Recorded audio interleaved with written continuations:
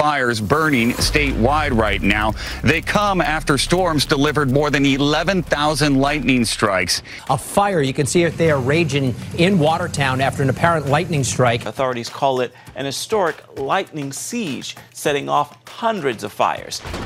Let's learn about lightning. Lightning is the most common natural cause of wildfires. There are several types of lightning, each with their own unique characteristics. First, there is cloud to ground lightning, which is the most dangerous for starting wildfires. It strikes directly from the clouds to the earth, often igniting dry vegetation. Next, we have cloud to cloud lightning. While it's impressive to watch, it rarely reaches the ground, making it less of a wildfire threat.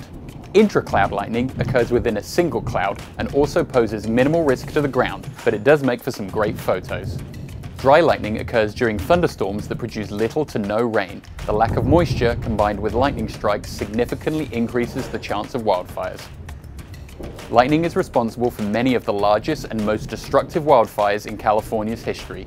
Prepare for lightning by creating defensible space around your property. This will help to mitigate the risk of heat, embers, and wildfire itself reaching your home. Learn more at readyforwildfire.org.